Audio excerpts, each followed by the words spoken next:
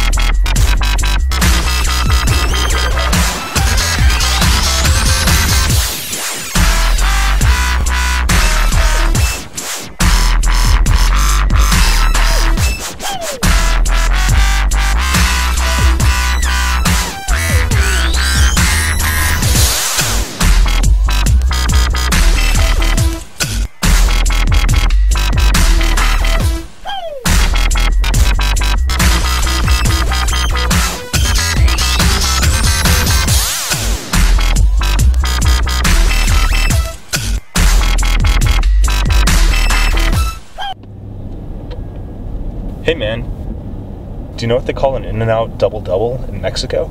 They don't just call it a double-double? Nah man, they don't have the English language. So what do they call it? They call it a doble doble. Huh. Well, what do they call, like, a Nachos Bel Grande? Well, they just call it a Nachos Bel Grande, but in Mexico it's El Nachos Bel Grande. El Nachos Bel Grande. Well, what's a Big Mac? I don't know. I didn't go to McDonald's in Mexico. But you went to a Taco Bell? Dude, it's Mexico.